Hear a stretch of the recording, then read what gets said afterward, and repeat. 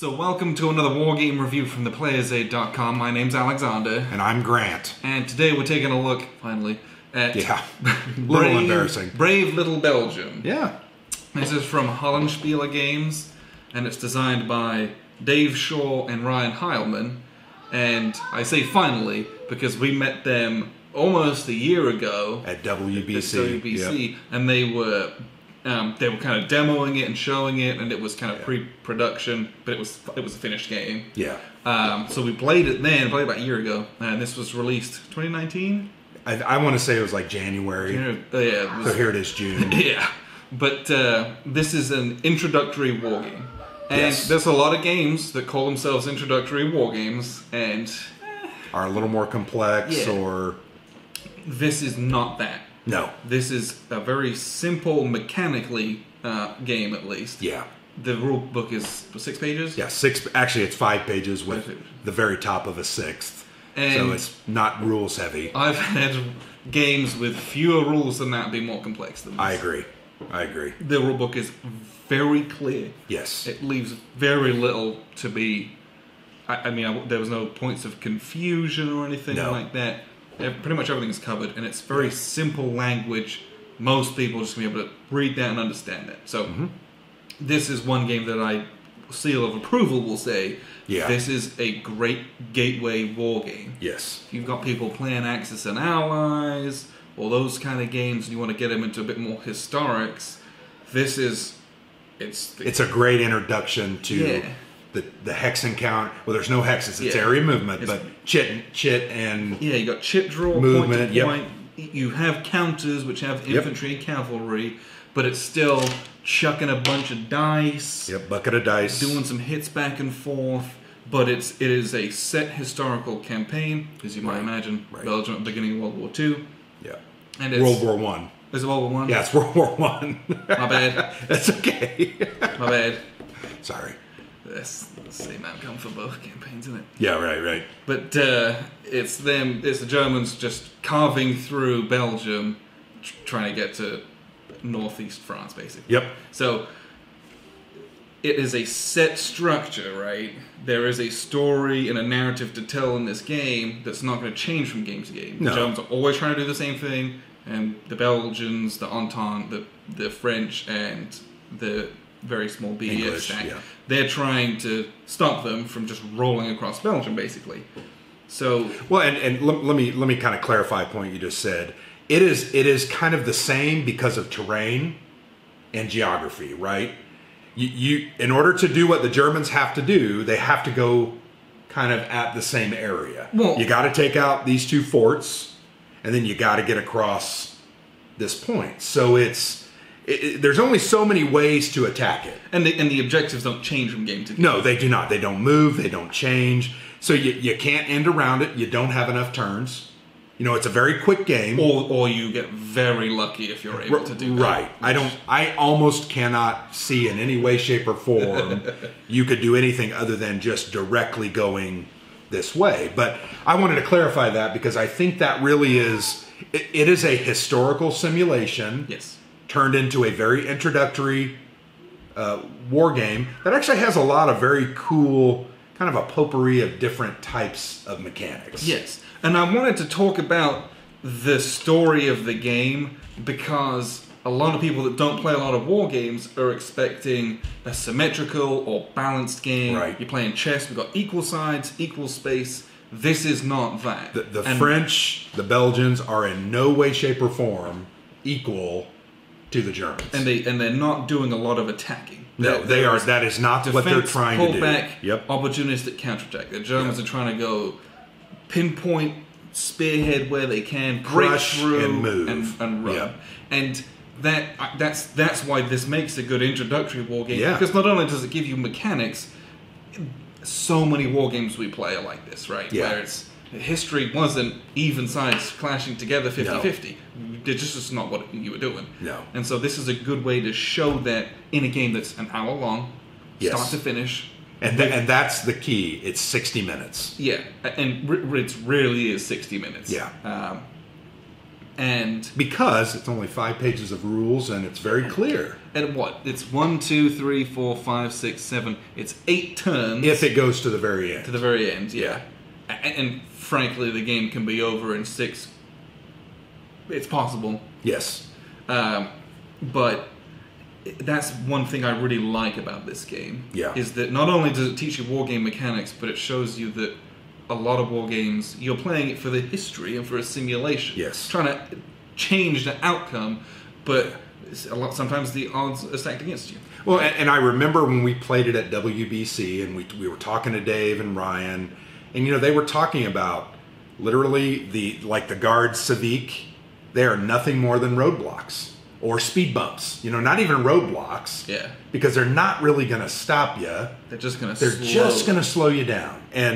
And it's very interesting. That's a random setup. I know there's a variant where I think you can do it more historically, maybe. So there's you can kind of set and place them yourself. Okay, you get to choose. Yeah. We did not do that. We did random rolls. But what you're trying to say is it really is an exercise in being outmanned, outgunned, and outpowered, but still trying to delay and stop and slow down a much superior force. And I think that's really cool. And it's not just one-sided. That's the really neat thing about this. We played to a draw in the game we did. Played, right? Yep. And the Germans have to execute extremely well and get some decent die rolls in. They have to get a little bit of luck. And we talked about it, but I just rolled terribly. Yes. So these forts, Liege and Namur, it took 3 or 4 turns to get through them. Typically, I don't think that's going to end in a historical result of a draw. It's going to end typically, I think, in a loss. Because you got to get by those. You just really have to get by them. Yeah, and you chuck a bunch of dice, and if you even get average results, this is going to be 2 rounds would be my guess, right? Well, it depends. If you get your events, reinforced. Yeah, you reinforced a lot in this game that we just played. There's a lot to it in that sense. So you get some really cool little tactical nuance of, do I put my infantry in there a little bit better? Yeah. Or do I wait and defend in later kind of spaces to hold them close enough to make a good enough counterattack to make a difference. So that's what I, again, enjoy about this game. Yeah. It's very quick, but there's still some interesting or tough choices to make as well. And I also like the strategic concept for both the Germans and for the Entente, because the Germans, you really have to make a decision. Do you go hard? Do you hard charge right here, kind of through the forts? Or do you, with one of your armies, try to go kind of around the horn? And the intent there is what? To hold your French forces from just sweeping to the north. Yeah. So, I tried that. I don't know that it was very effective because my rolls weren't great. Well, they were bad down there. And we talked about maybe it would be better if I'd have hard charged to Namur with them. So I like that you have those choices, that you can try a couple different things. Yes. And your die results may not be great. Your chit pull may not be great. But you can try it, and I like that. Yes. I think that's a cool thing. What I'll do is I'll show you the map and just some of the very simple mechanics that are in this, and we'll wrap up with a few final thoughts. So here's a look at the board. It's a small little board, not a lot of table space needed for this game. These are all of our kind of dead counters. We had a lot in this game. The green are the Belgians, the blue are the French, and the BEF, the British Expeditionary Force, have a little stack of little kind of tan counters, and the rest of the grey are German pieces.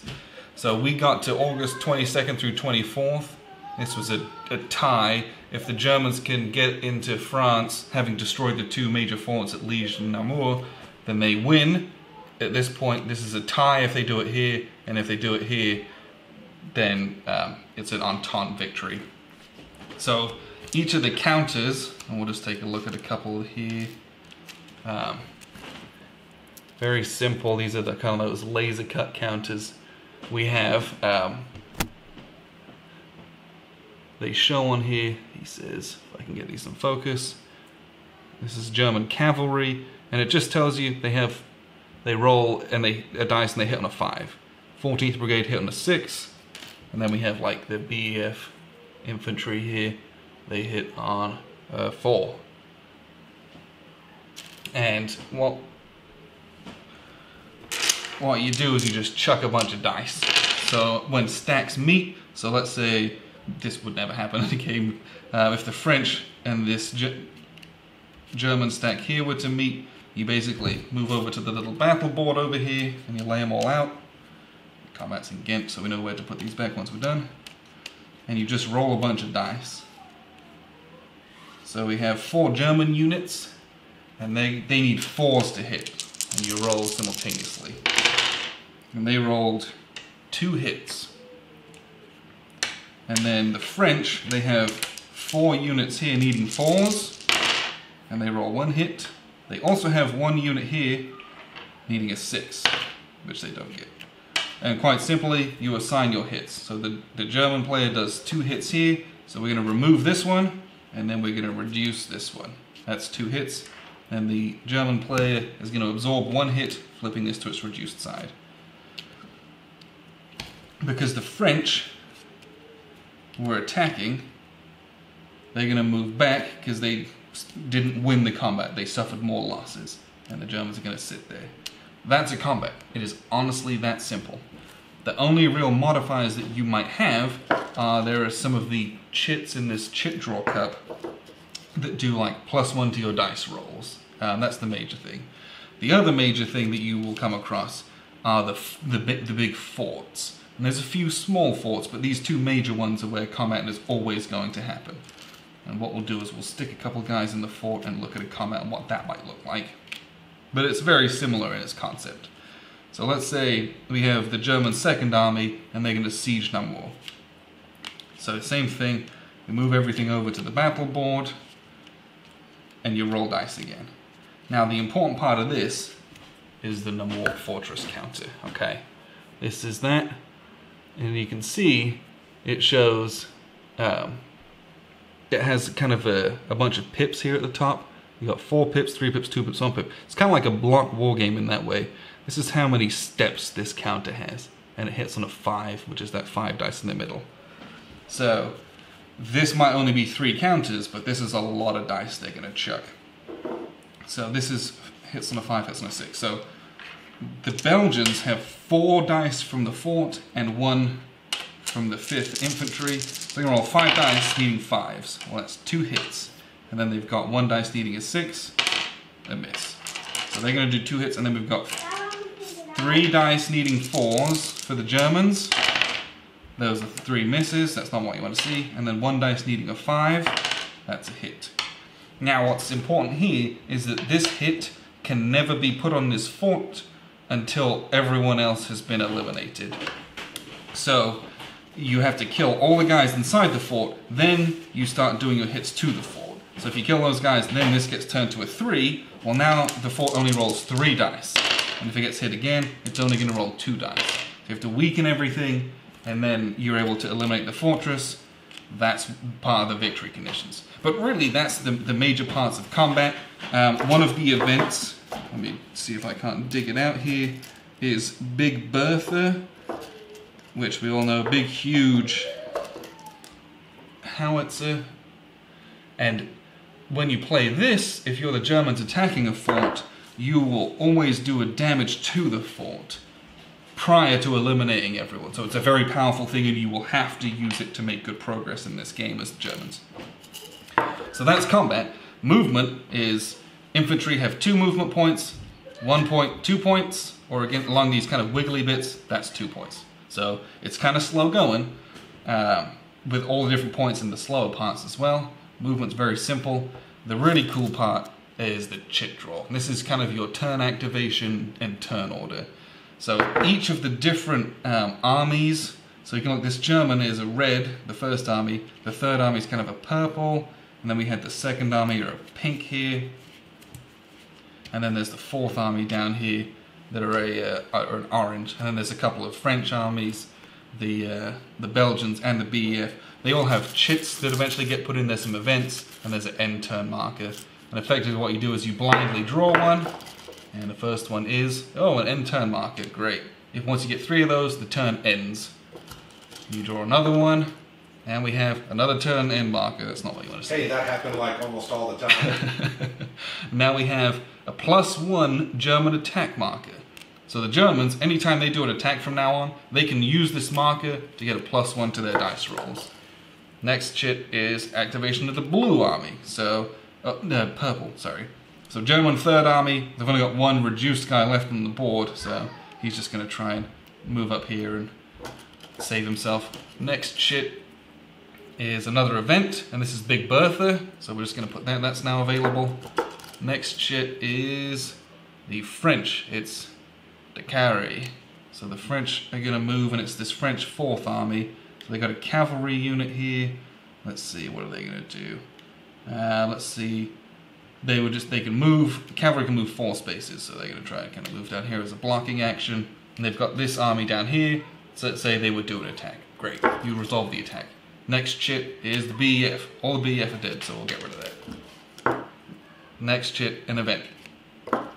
Next shit, a Belgian event, +1 movement.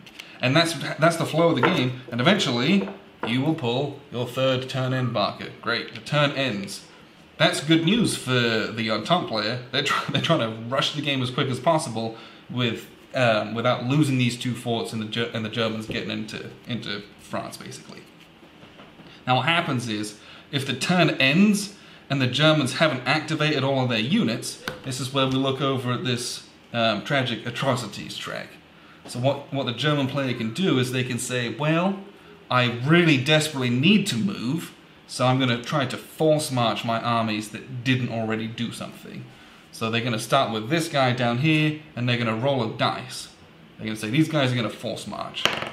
On a roll of 1, 2, or 3, they can move and do everything normally. If they roll a 4, 5, or a 6, this atrocities marker goes up 1. If it ever gets to 5, the Germans automatically lose the game because the atrocities that were done in rushing through everything, not enough care was taken, and basically the international community turns against them in every conceivable way. So it's a way for the Germans to keep moving when they need to because the turn ends too quickly, but there's a risk-reward factor. And it's a dice roll and it goes up, but it's a dice roll, so you'll have chances, or things get here, you're like, well, I'm probably not going to force march anymore.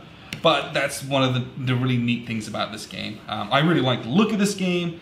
It's very clear, it's very simple, but you know, the little airmail envelope, the clipboard, the nice touches like that just give this a really nice feel to it. And the game itself, Germans rushing from one side to the other, Entente player really just trying to stop them and stop them early enough. That's all. So that's a look at the board. What we'll do, we'll wrap up with a few final thoughts. So that was a look at the game. It's a really simple game. The design's, it's quite elegant almost. Well, I think it's a very tight design. Yeah. I think it's very well done, once again, for what it is trying to accomplish. And we did an interview with Ryan and Dave at WBC. You can watch that, and they talk about the design changes and the process they went through. Yeah. Because it's interesting hearing them talk about this from years and years and years ago when they first kind of tried to cobble a game together, and it went through a lot of change, and the product that you have is the perfect game to teach another person and get them into a more historical war game to play on your table. It does a lot of nice things very cleanly, and that's a credit to the design. Well, I like the point-to-point movement. I like the use of the terrain. I thought the events were really cool. Yeah. You know, the events, depending on when they come out, they can either really help you or they become completely worthless. But man, they're nice for the Germans. Without them, it's very hard to do. I love the concept of the turn-in markers being drawn. How many times did we draw two immediately? And you were just like, oh, it's almost over. So you talked about that a little bit as you looked at the map, but the round ends when you draw that third. Yeah. And I bet it happened 3 or 4 times where we would draw those first 2 within the first 4 or 5 chit pulls, and it's like, oh my gosh. Then every chit pull, the German's sweating. Yeah. You're like, but I like that you're sweating, but I also like the atrocity part. Don't say you like the atrocities. That's a terrible thing.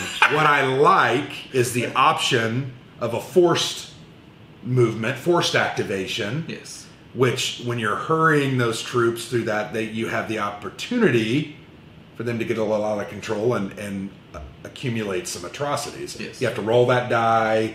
What do you get, a 4 or higher? You get an atrocity. 4 or higher, that atrocity track goes up. If it ever gets to 5... the game's over automatically. So that I like that push your luck element. I liked even that when the round ended, I was like, oh, okay, no sweat. I can try it. And then when you roll a 4, you're like, oh my gosh. Yeah, and then you're like, oh, and then I needed to activate this other one as well. So you're on a couple of those in a turn. You're like, okay. I got to 3, so literally 2 from... But I love that. I thought that was very elegant design by creating this in-turn mechanic, but then allowing the Germans, who losing a turn would be devastating. Yes, they have to move. If literally you drew those all 3 and you couldn't go, I think the game almost would end for the Germans. So I liked that. I really liked the events. The combination of the underpowered Entente, but the forts are really cool. The forts are rolling, 4 and 5 dice. They're not great. The big forts are. The big forts. They're not hitting. They're hitting on 5s or higher? Yeah, hit on a 5. But I like that. That's a historical element. And I don't know. It really came down to the end. We ended up doing a historical draw, historical result draw. And we talk a lot about games. If I played a 6-hour game, and remember the one game that we played in it, 12 hours worth of wilderness war. Yeah, and it was a tie. And it was a tie. This game, I'm okay with the tie because it's 60 minutes. And it's not really a tie. That's the... No. It's a...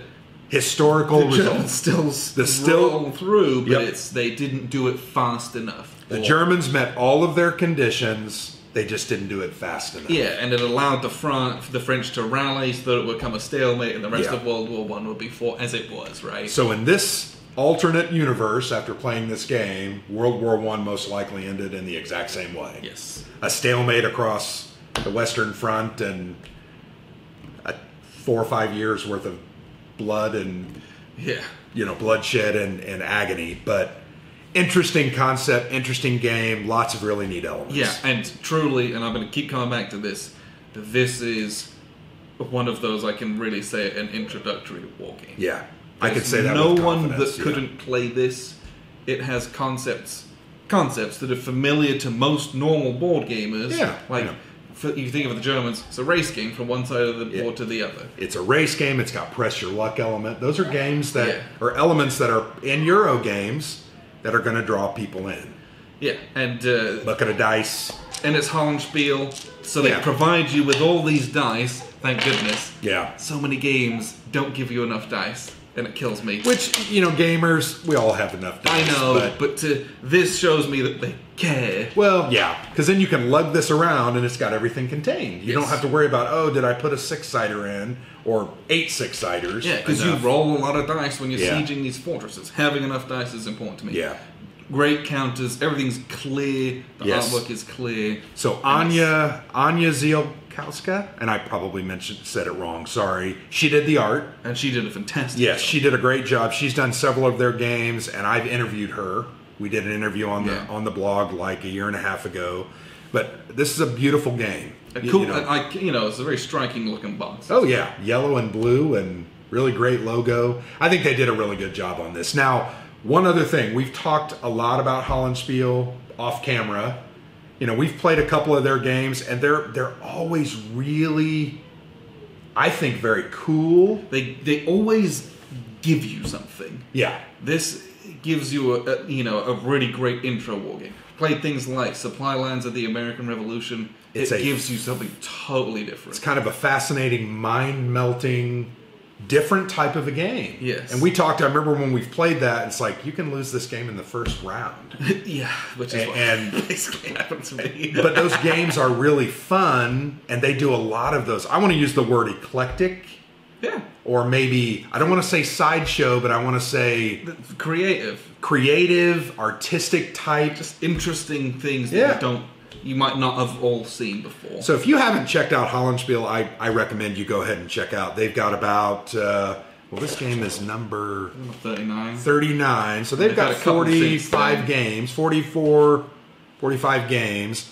They're $35 to $40. They have sales often. And you can get like you get hard. I think now they offer, or they're rolled maps or something. They're just upgraded maps. Okay. But this map looks really good. Yeah. It's just a paper map. But so thanks Hollandspiele. I think they always do a really good job with their games. Tom and Mary not only are they interesting people, they really do a great job with the games that they choose to publish. So yeah, appreciate you guys tuning in. This has been Brave Little Belgium from Hollandspiele, as designed by Ryan Heilman, Dave Shaw. Great intro war game. Yes. Again, you can play this almost anyone. So thanks guys for watching. I've been Alexander. And I'm Grant.